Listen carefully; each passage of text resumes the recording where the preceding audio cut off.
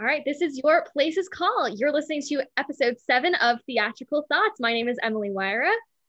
And I'm Jessica Fight. And today we are joined by Jevon McFerrin. After making his Broadway debut in Motown back in 2014, Jevon joined the Broadway company of Hamilton, taking the production, I think it's safe to say, by storm and covering numerous tracks within the show. Thank you so much for joining us here today. Oh, I'm super stoked to be here. How's it going? How's the day been so far? It's been good. I mean, I nothing really awesome happened today. I went to the dentist, so that was cool.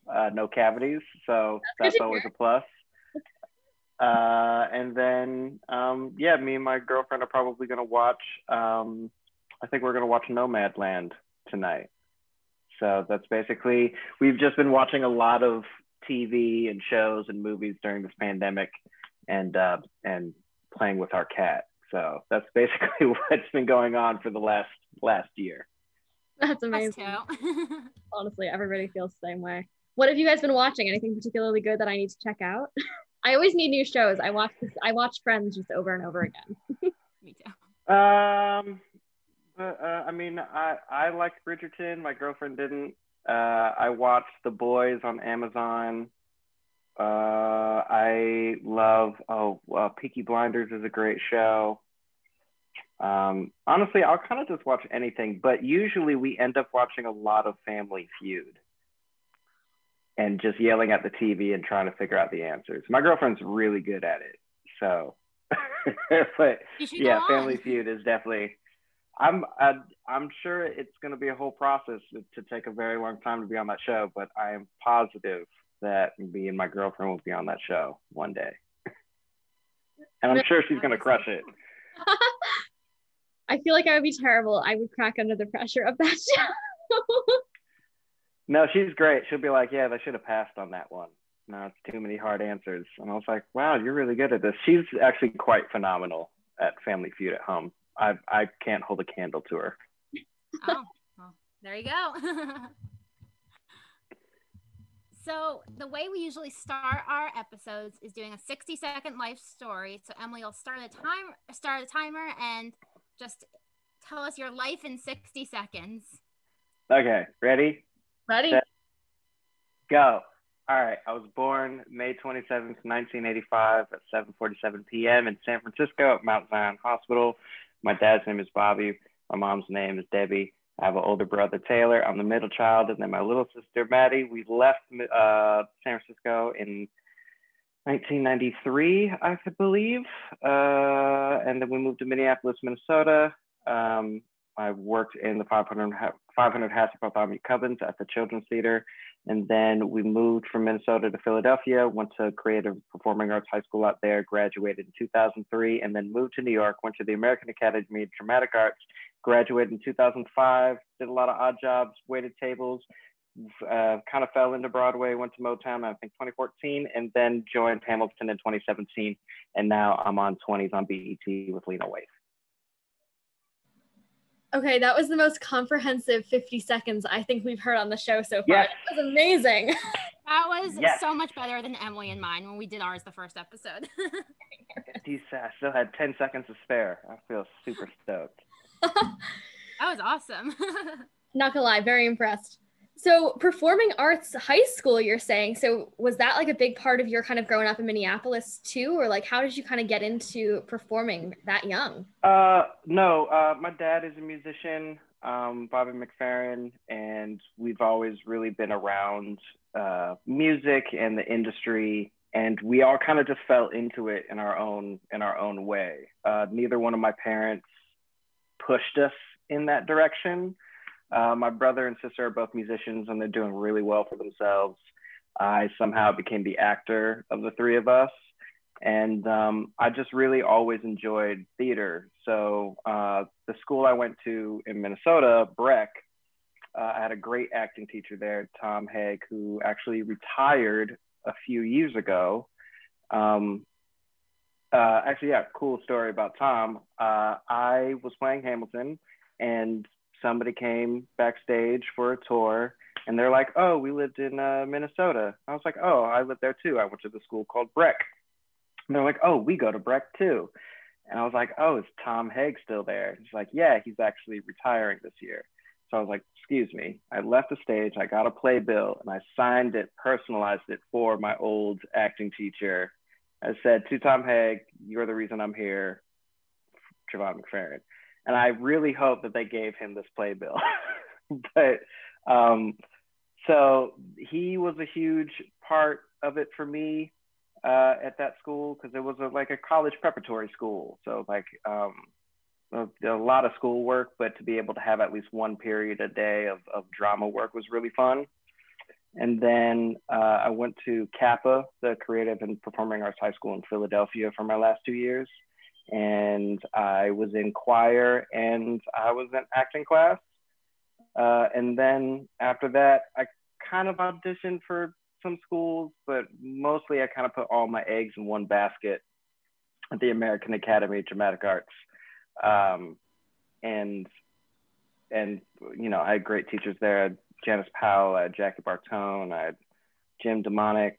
And so it was just, I'm very lucky with the teachers that I've had along the way. But yeah, I've always just really enjoyed the stage. So that's what I've always really gravitated to. That's amazing. So would you say there was like a particular moment or a part of your kind of upbringing, your childhood, that really asserted to you, like, no, I'm going to be an actor. This is what I'm going to do. Or was it just sort of an overall culmination for you? I think it was an overall thing. Like, I remember just catching the bug really early and then always asking my parents if I could do it. And, you know, if I could, I could. If I couldn't, I couldn't. I mean, also my school in San Francisco school, like we, you know, first through fifth grade always had like their class play. And so like, well, I got to do all that. I played like a singing parrot in my first grade play, and I thought it was amazing.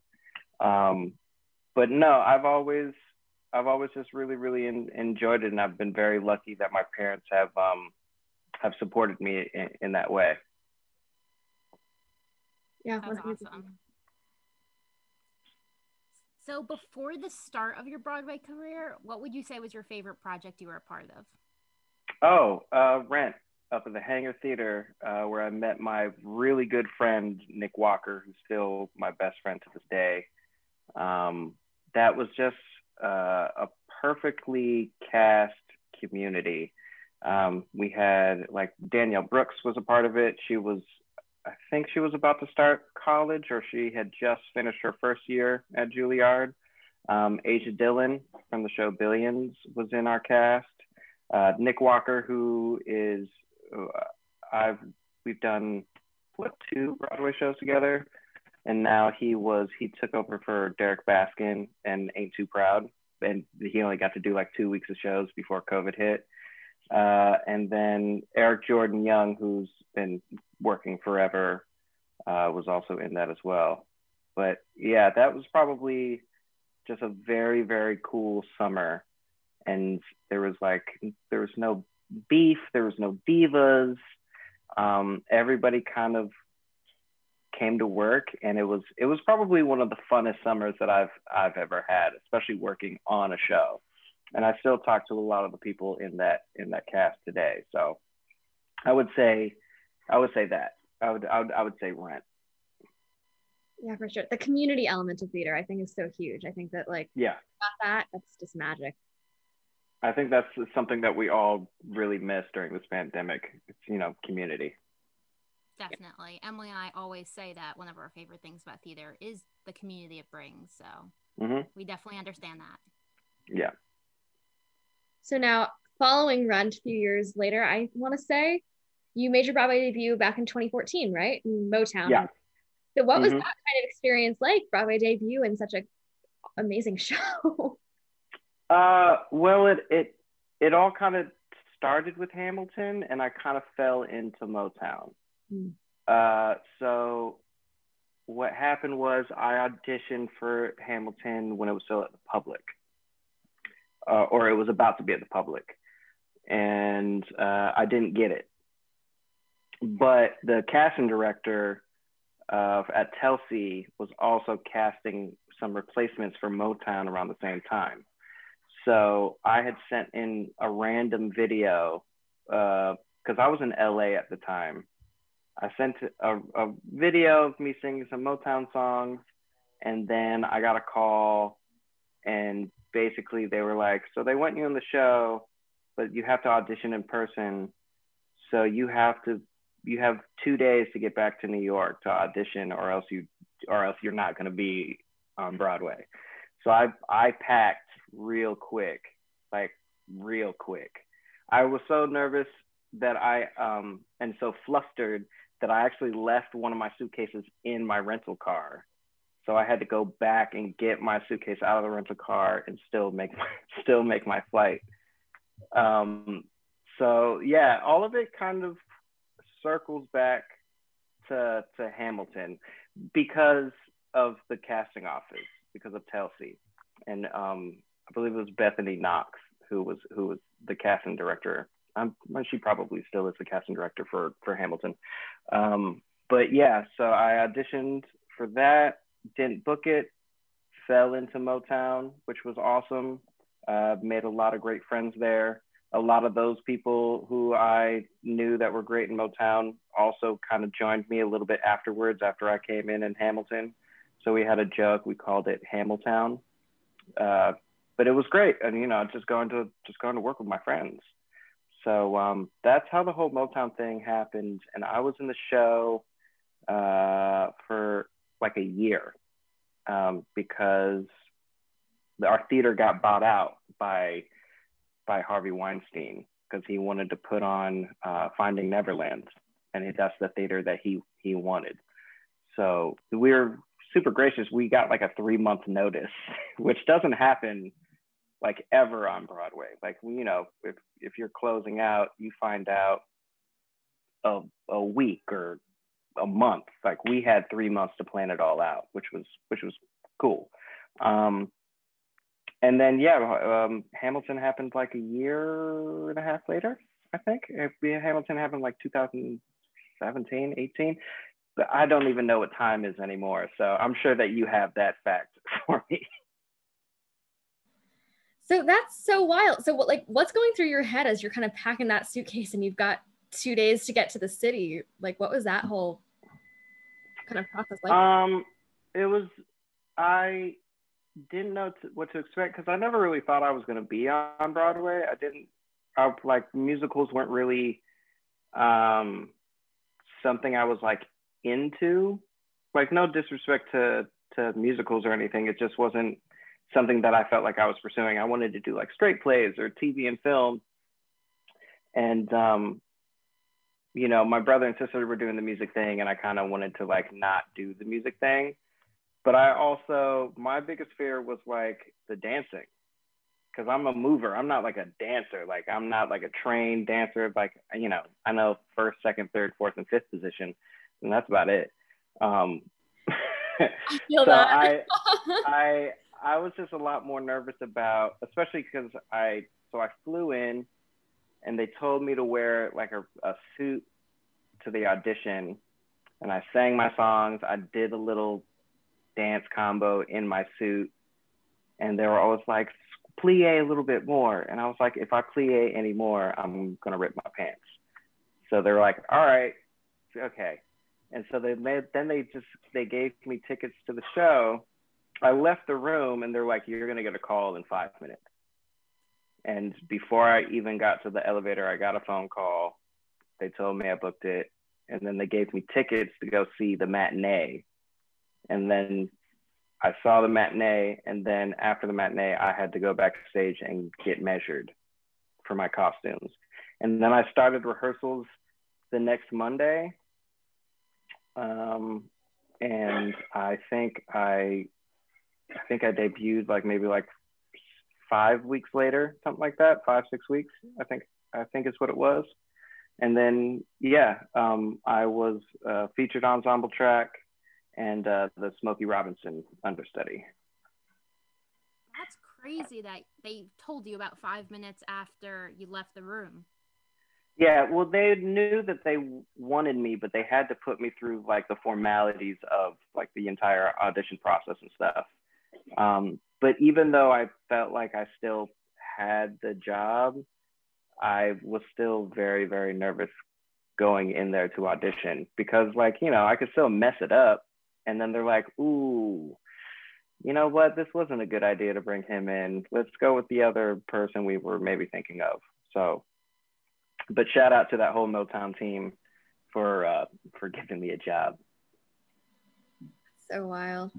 So now you're mentioning that was it kind of bled right into Hamilton. So how did you sort of make that jump into that show? So Hamilton was like a 2-year process. I had another audition, and every time I had auditions, I got pretty far. I had at least 2 callbacks, 2 or 3. And then I just, you know, something happened. I didn't get it. I think the second time I went in is when they knew they were going to transfer to Broadway, and the original cast, they all went. So it was kind of like a formality to like just keep people in the file that they knew that they might like. But everybody from the cast went to Broadway, so there was no extra spots. But this is also before they figured out that they needed more bodies in the show because Hamilton is such a difficult physical show. So then it had been on Broadway for a while. I mean, it's the biggest thing in the universe. And my agents give me a call and they're like, all right, they want to see you one more time, but you have to get through the dance call. I was like, crap. So I did that. And Stephanie Clemens, who's like Andy Blankenbuehler's number 2,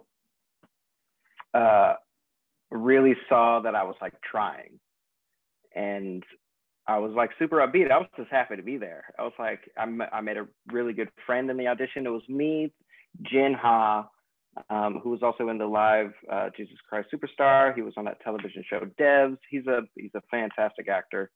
And then somebody else who was in the ensemble of Aladdin, I think. So it's just the 3 of us. And I made it through that dance call somehow. But I also like looked at Andy Blankenbuehler's stuff on YouTube because I was like, all right, well, if we're doing like, maybe if we do this dance combination, I can kind of learn it. And then like, they'll think I can dance. We did a completely different dance combination. And so that didn't help me at all. But I made it through, and then I got a call and they're like, all right, they're thinking about having you be a standby for Chicago. I was like, oh, okay. I didn't really want to go to Chicago. But I was like, all right, that's whatever, that's cool. And so they gave me a whole bunch of music to learn. I had like a week, I think, to learn the general male packet, which is the top of the show, Dear Theodosia, and maybe one other thing, I don't remember. I might have the music around here somewhere. And Burr stuff and Washington stuff and Lafayette Jefferson stuff. So they gave me like a whole bunch of music, and I really wanted to impress them. So I got fully off book, which is very hard for this show. It's a very difficult show. And so I did it. And for this first go around, when I sang, so for this go around, it was Lynn was in the room, Tom McHale was in the room, Alex Blackmore was in the room. And so I sang all my songs. I made a very bold choice just for me at that time, because, you know, Lynn was now officially Lynn. And I sang History Has Its Eyes on You to Lynn because they just wanted to hear it. And I was like, all right, well, Washington sings this to Hamilton, so I might as well do that. So I did that, but it was still very nerve-wracking. And then I got a call again for another callback. And they were like, all right, cool. You're going to do everything you did, except for now you're going to learn the full songs. So then I had to learn the full songs of, like, you know, what did I miss? History Has Its Eyes on You. The World Was Wide Enough. Room Where It Happens. All that stuff, right? And then I go in and I start singing. The first thing they have me sing, well, Lynn had to leave. So I'm waiting in the hallway about to go, and Lynn leaves, but then he's like, Jevon, and he comes and he like sits down and talks to me for like 5 minutes, which was very weird for me because he knew my name. And you know, it's just like I was just bugging, and it's always weird, like if when you get a little flustered, like you know, when you're sitting outside of an audition room, you're kind of like trying to do your thing, and then like the biggest dude on Broadway sits down to have a conversation with you and kind of throws you off your game. But I was like, all right, well, that's cool. Maybe that's a good sign. So then I go into the room and the whole team is there. So TK is still there, Black is still there, and then, you know, everybody else. And I sing What Did I Miss?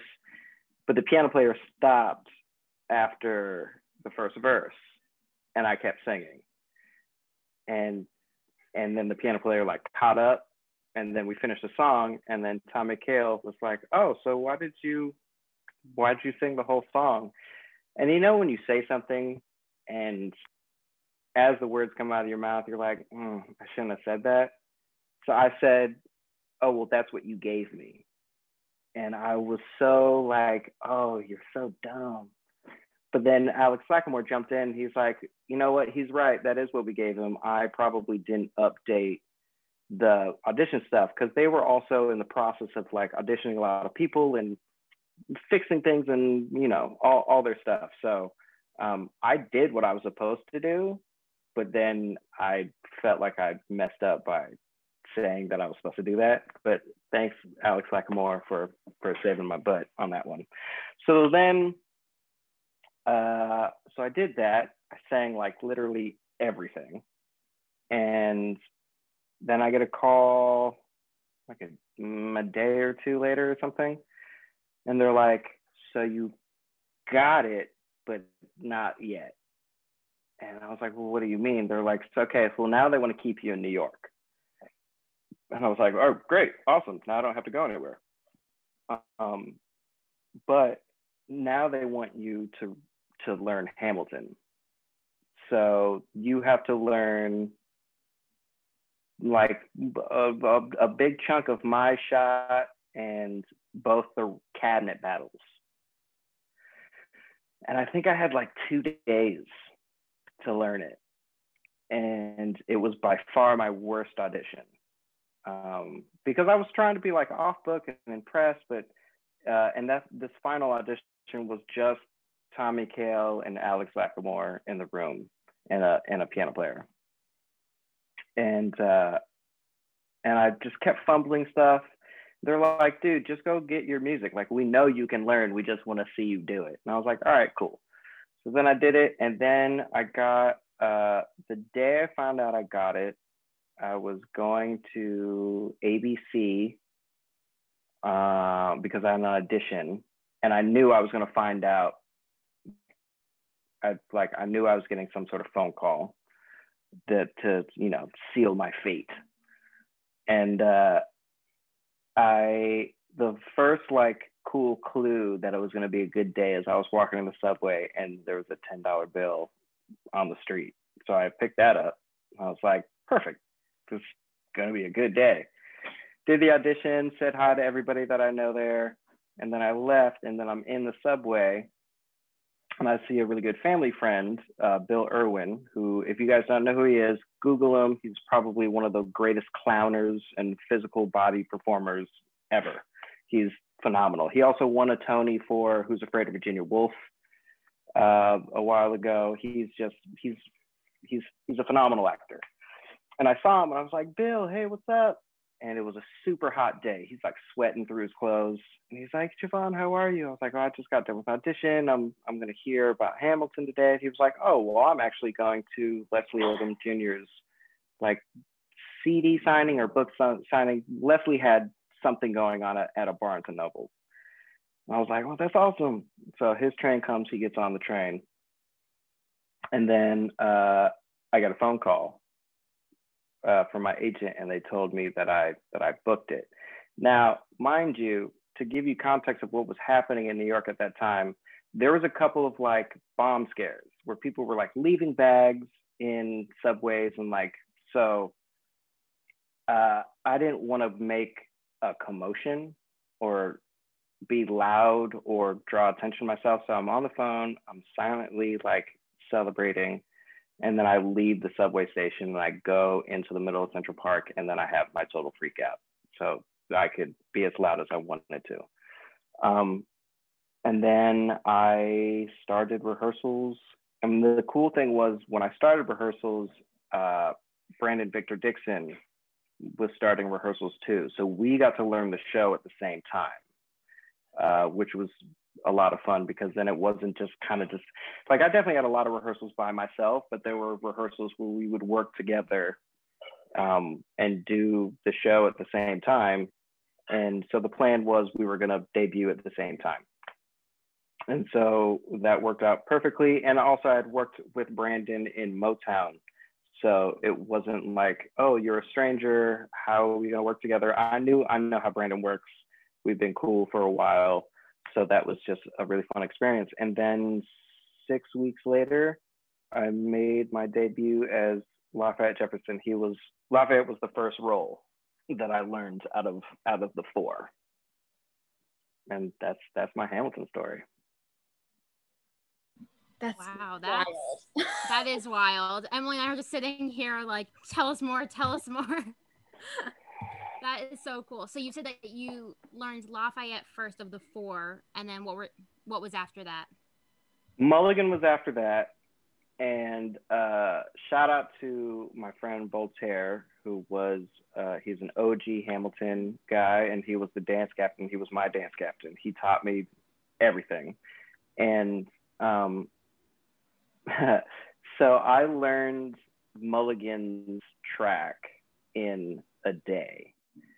And it's really not that impressive, only because Mulligan Madison follows basically the same track as Lafayette. They're a pair. So after Voltaire taught me my track, because he is a genius in explaining what to do. He'll be like, all right, cool. After you have your Yorktown rap, make sure that you turn over your right shoulder, because if you turn over your left shoulder, Thane's going to kick you in the face, because Thane has to move into your spot. So, every time I did the show, I definitely had a little Voltaire angel just whispering, telling me to not mess up.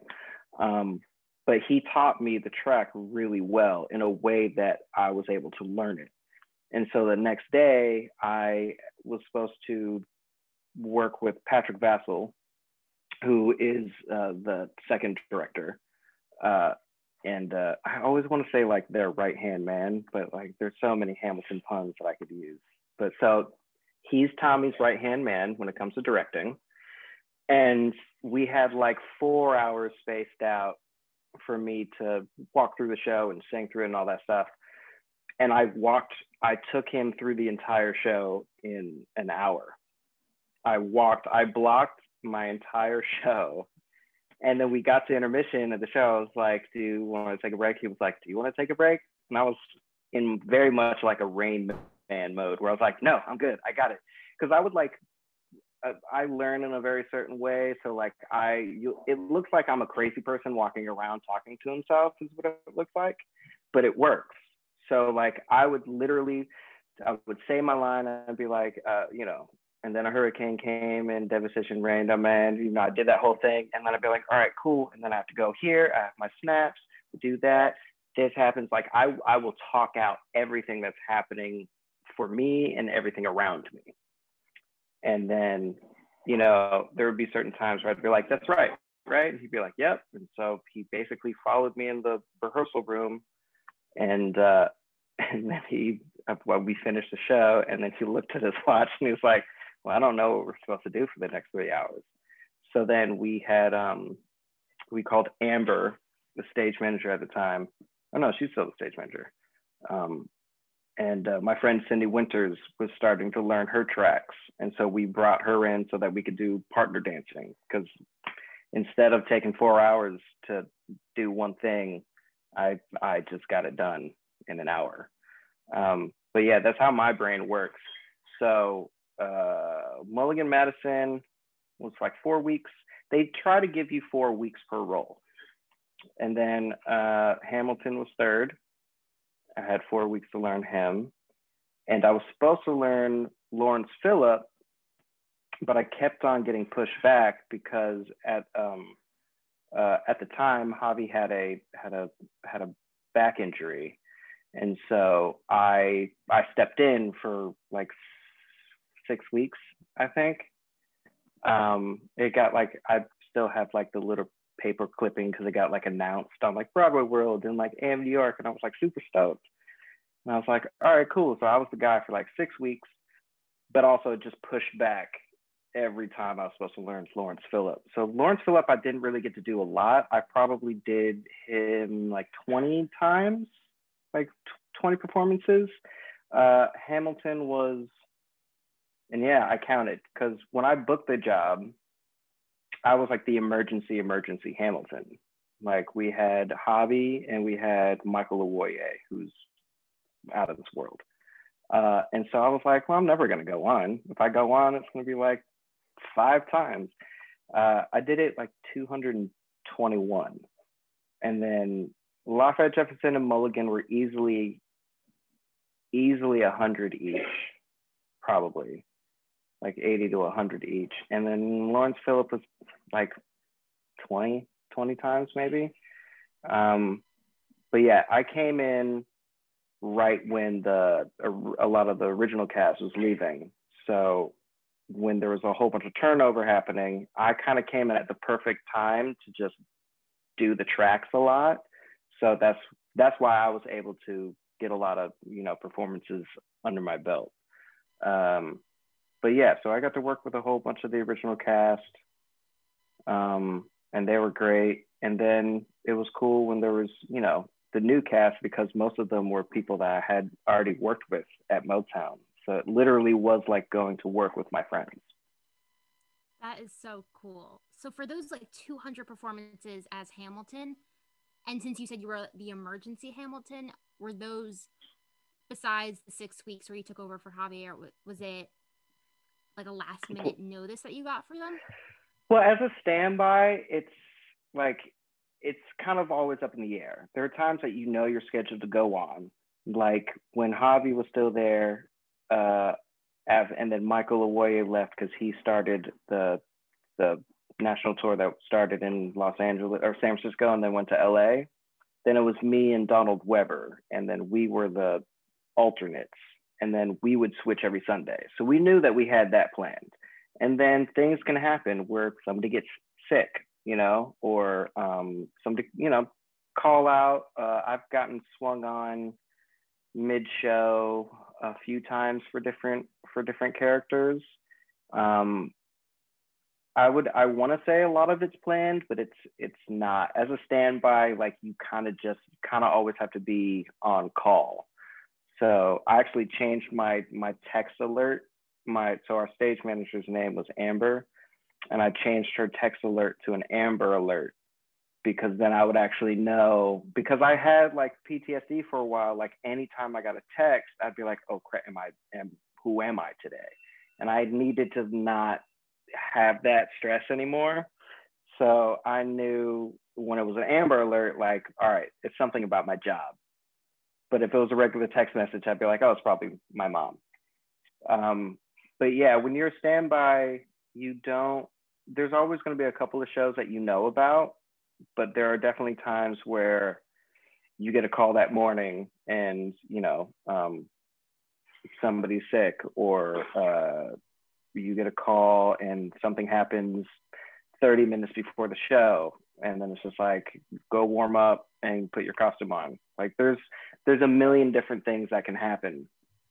So yeah, to answer the question honestly, no, a lot of it wasn't planned. I was kind of like thrown in when I was definitely the guy that like you just like high five so he can like take your turn. That was me for a good chunk of it, and like I'm super grateful for it because it was a lot of fun. So what was it like for you finding out sometimes a half hour before a performance that you were going on? I used to have a joke because I was just super grateful to be in the show.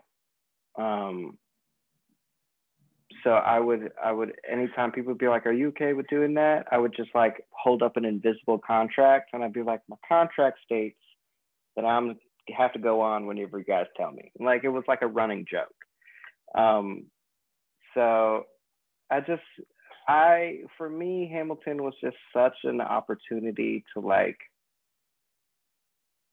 to know what it was like to know what it's like to be in like what I call a pillar of Broadway show. You know, like the pillar shows that we have now are like Lion King, Book of Mormon, Phantom of the Opera, Chicago. Hamilton's like never gonna go anywhere. So I was just like super stoked just to be a part of it. Yeah, 100%. So I guess how in your brain are you keeping these tracks so straight in your head, especially when you're going on with so little notice so regularly? Oh, I'm also a very visual learner. So it's two things. It was I played mirror games, and then I would actually kind of just sing the whole show in my head. So like I would wait for my imaginary bouncy ball on the words, you know, like when we were kids and we had the little sing along thing that had the bouncy ball. So I did that, but then also because so Andy Blankenbuehler is really smart when he choreographs his show, because a lot of things he also does is shapes, or at least with this show for me it was shapes. So I could always visualize, all right, cool, if I'm Hamilton, if I'm Lawrence Phillip this day, where's Lafayette and where's Mulligan, because we're always a triangle. So I would have to just, and then if I was playing somebody else, I'd just flip it.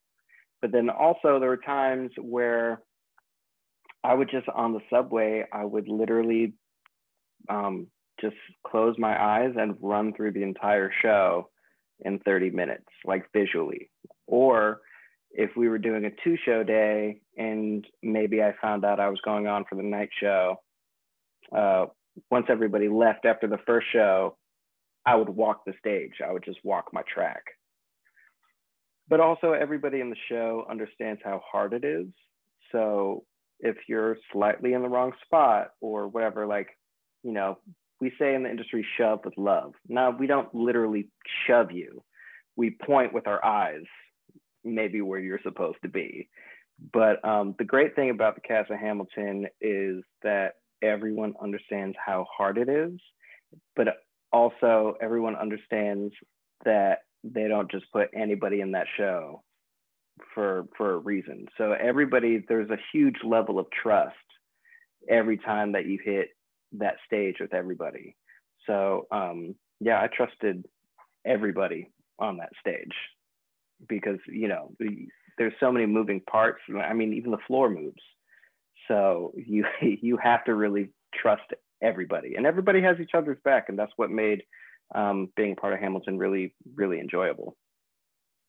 Yeah, totally. So especially with that kind of level of trust, would you say that there was like a particular level of camaraderie that you even saw backstage that kind of translated on stage too? Or yeah, I mean, there's a show behind the show. You know, like you'll be listening to the show, and then, you know, you hear your cue line, and then you're like, all right, I gotta go to stage right. Or like you're hanging out in the green room and you're hanging out with the prop guys. You know, so I don't know if you got when you came and saw Hamilton, if you got like a backstage tour or went down to the green room or anything, but like it's everything is kind of like in one room. So everybody kind of just like chills down there, or you can go to one of the dressing rooms during the show. But yeah, not only do you learn the show, but you learn your backstage traffic, and you learn when you can go to the bathroom. Like those are important in your track. I could probably still remember when I could for each character, but also like that's also knowledge that gets passed down to you from the people before you. They're like, all right, cool. So you get your wig done, and then you go downstairs, and you still have 2 minutes. So if you need to go to the bathroom, you do that now, because if you don't, then you're not going to be able to do it until like another 45 minutes. So like you have to also plot your your track off stage as well, but it has to fit in with what everyone else is doing. Like, because the costumers have their own backstage track. Like, you can't get in their way about stuff. The props guys do. They have to switch things out at certain times. So like, it's a musical within a musical, which is really fun. But like, once you like figure it out, it all becomes second nature. And then like, even when you're off stage in your spot, you can like still kind of hang out and goof off a little bit, because you know, we're all at work and we're all having a really good time. But once you hit that stage, you know, it's all business. Yeah, that's awesome. It's crazy to think about that you have almost like your own track backstage also. Like, as performers ourselves, we definitely know what that's like to have a track on stage and off stage. So it's really crazy to think about. Yes, the show within the show. A show within a show. Yeah. So, of your different tracks, which one do you think was your favorite track and why? I mean, I'll say Hamilton, because he's of the tracks, is the only one that you really get to play him from start to finish. Everybody else is split. But Jefferson is a very, very, very, very close second. Like, something about that purple jacket, when you put it on, like, you rehearse the role and it's great and it's fun. But then when you put on the costume and then you start doing it, new choices come up, a different swag happens. So yeah, it's like, it's Hamilton, and then Jefferson is like literally like right there. He's super, super close. And also, he was my first one that I debuted. So that was always really, really special to me. It was also crazy because I remember the first time I went on, my parents were there, but they also weren't familiar with the show really. Like, they knew of it, but my mom didn't want to listen to it first. She just wanted to like experience it. So she didn't know that I opened the second act. So like, she is just super free. And like, I always find out where my people are sitting, so that like, I can either avoid them at certain times, or I can like play up to them at certain times. So I knew exactly where she was. So I gave her a little wave and a wink. But then it's like, you know, it's like 8 minutes of just Jefferson for the whole first, you know, part of the second act. So it was definitely cool to watch her like freak out, but also not know that that's what was going to happen. So yeah, Jefferson for sure is a very, very close second. It's like 1 and 1A. Oh my God, I love that. Would you say that you get like, this is something that I experience when I perform, I get so much more nervous when I know I have people in the audience. Is that you too, or do you tend to enjoy when you have people there? I mean, I enjoy it. It's still nerve-wracking, because like, they're your friends and you'll see them again at some point. So it's like, if you horribly mess up, they'd be like, remember that one time you scattered on stage during Hamilton, which happened plenty of times. But yeah, I always think of this thing that my dad told me, because I asked him if he still gets nervous before going on stage, and he's like, yeah, I do all the time, but it's not about having butterflies, it's about getting your butterflies to fly in formation. So as long as you do that, then you're gonna be okay. I feel like I need to quote your dad on that until the end of time. Well, here's the thing.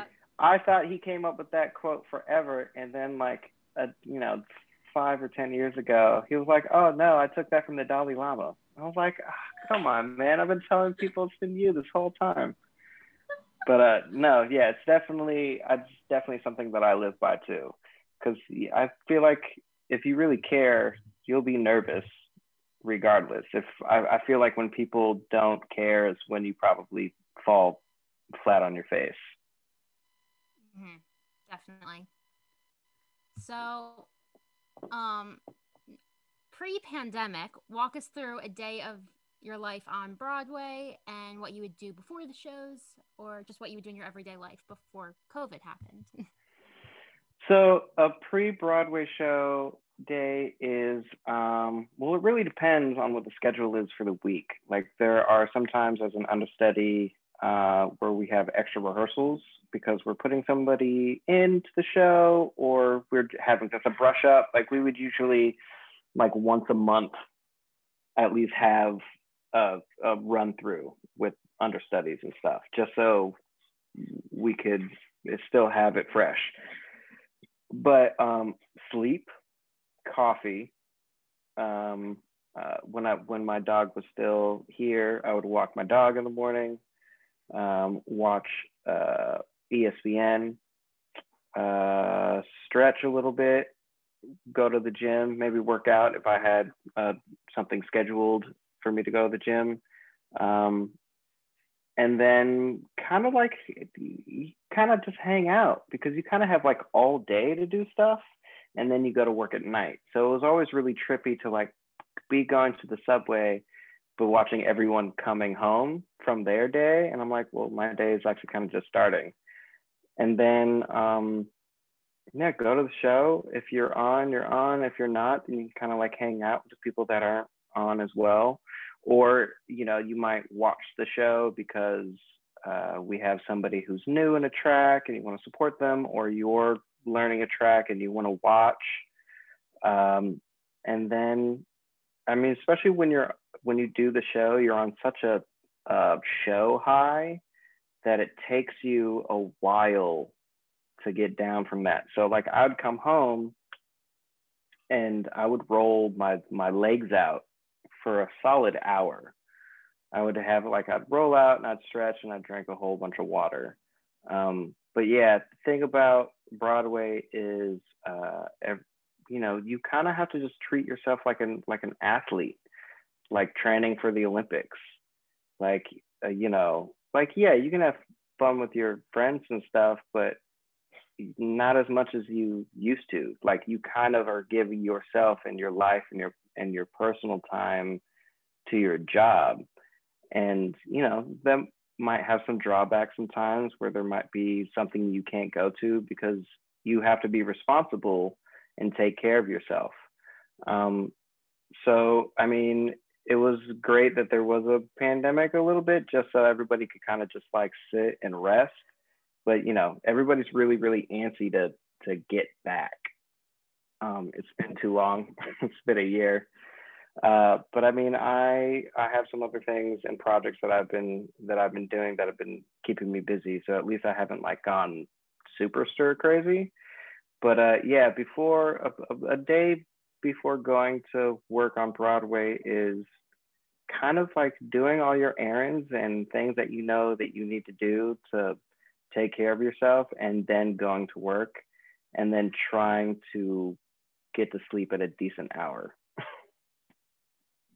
Sleeping at a decent hour sounds very foreign, not gonna lie. Yeah, it's still very foreign. So you mentioned you've got some kind of pandemic projects up in the air. What have you been working on throughout the past freaking year of the Broadway closure? I can't believe it's been a year. I've just, you know, been writing stuff for myself. I'm on a new show called 20s on BET, and we're gonna start shooting season 2 in May. We were supposed to shoot it last fall, but then LA became, you know, the epicenter, and we can't really shoot the show anywhere else because Los Angeles is also kind of a character of the show. So, and we actually just had a read through of season 2 yesterday. So it's been like, it's just fun to know that we're getting back to work. But I've really just kind of just been hanging out with myself. You know, I was in Hamilton for like 2.5 years. And then I did a show at the Old Globe called The Gods of Comedy. And then I went directly into filming 20s after that. And then that was over. And then we went to the opening party, me and my girlfriend in LA. And then a week later, COVID hit. And so like I was on such like a whirlwind of like doing so many things, and then what we thought was going to be like a 2-week snow day turned into a year. But you know, I tried to be as positive as I could during that time, because an advice I would give every actor: save your money. Just, you never know when the ultimate rainy day is going to happen. The ultimate rainy day happened. I'm very grateful that that I've been able to like stay in New York. But I kind of just took this time for myself. My body also still needed to heal from Hamilton. I'm very lucky I never got like seriously injured or anything. But my hips and my knees were feeling like they were 65. So I needed to really just kind of slow down and take care of myself mentally and physically. And 2020 has actually been a really, really still a good year for me personally. So, that was a huge win for me. Yeah, that's amazing. Yeah, that's so huge Like to have that kind of optimistic outlook. I love that. Yeah. There have been so many negatives of 2020, 2021, but there have. There's been a lot of relaxing. negatives. Like there has. I definitely didn't have a perfect 2020, but I had a good enough one where I had a good enough one where I was like, okay, I made it. We're good. 2021 will definitely be better. We're not out of the woods yet, but as long as my family and friends are safe and healthy, that's really all I can ask for. Yeah. Well, anyone can ask for these days. Yeah, 100%. Yeah. So I guess kind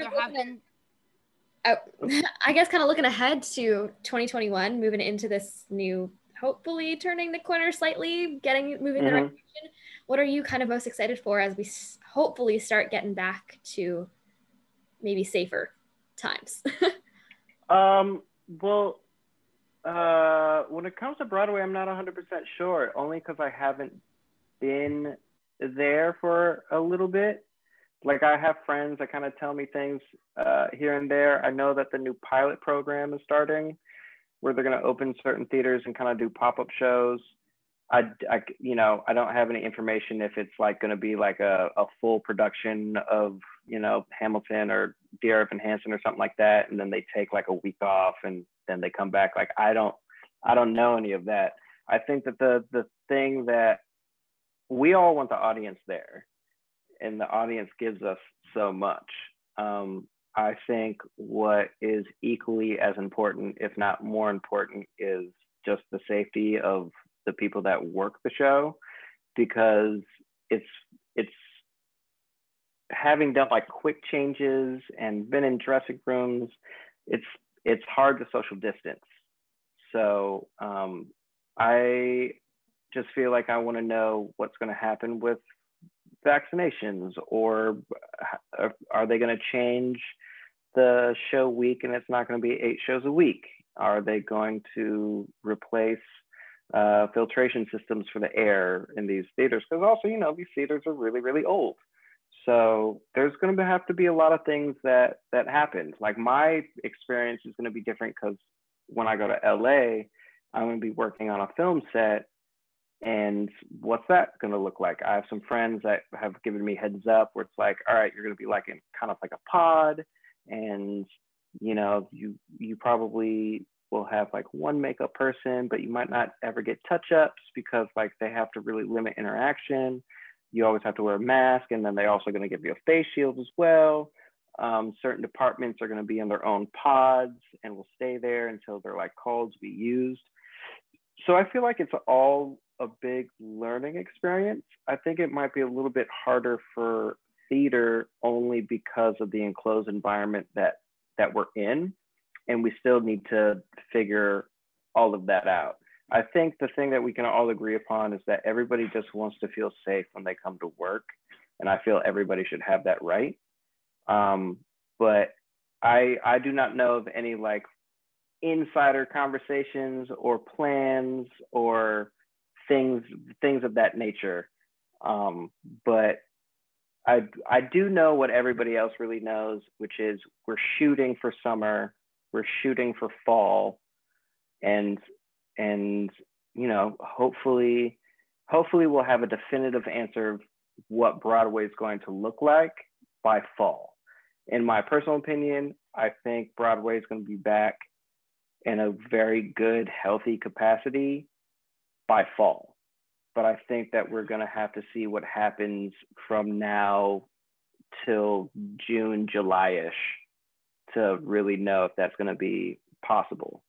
But, you know, all of us are chomping at the bits to get back to work. There's nothing like live theater. Live theater is one of the greatest experiences ever because, you know, the difference between TV and film is like I can mess up on TV and film and we just take it back and we reshoot it. Like if I mess up in Hamilton, you just kind of keep on going. The show doesn't stop because you messed up. So I know that it's going to be really, really special and it's going to feel amazing. And there's going to be a lot of happy tears when it comes back. And it will. I mean, it definitely will. I'm not worried about that. But I definitely just want all my friends and to be safe and feel safe. And that goes for every department, not just actors. That goes to the hair department, costume department, goes to props, it goes to the musicians. Because without all of them together, you know, we don't have a show to put on for people. So that's what I am looking forward to most, just to see how they handle that, to make sure that everybody can come back to work safe so that we can give the audience what they deserve. Yeah, I can't wait for it to be back, but I can't wait for it to be as safe as it can be. You know, don't want to put it.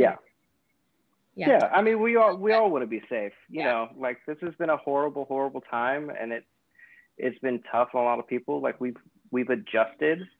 You know, some people haven't been as fortunate as others, and that hurts and that really sucks, and it's not fair. But we also want to make sure that we can give you guys this lovely art that we love to do, but also make you feel safe while you watch it. I mean, I wouldn't be surprised if just for a little bit, the first 4 rows of every theater just aren't going to be sold. Like that is possible. Do I know that as a fact? No, but with as much singing and just accidental spit that comes out sometimes, like, yeah, I mean, I think we're going to look at every type of safety precaution that we have, and that's just the responsible thing to do. Yeah, 100%. All right, so kind of wrapping it up, we kind of looking at your career and your future and all that jazz, but if you could kind of go back and give past Jevon a piece of advice as to going on the future, what would you tell your past self? It's all going to work out. It's all going to work out, and you're going to make some great friends. I love that. Yeah. Yeah, it's going to work out.